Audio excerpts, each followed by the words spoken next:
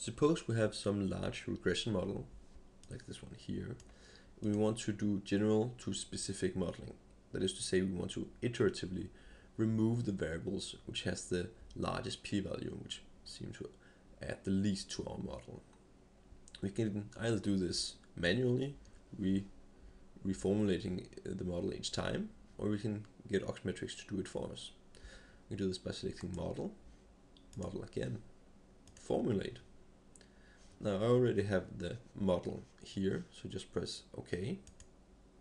Then I choose autometric options, and I choose automatic model selection.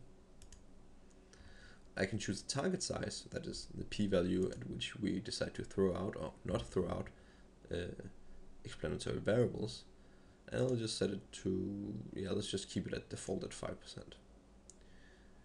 And for outlier detection, we can choose large residuals. What this will do is that when there is a large residual, it will add a dummy variable to the model.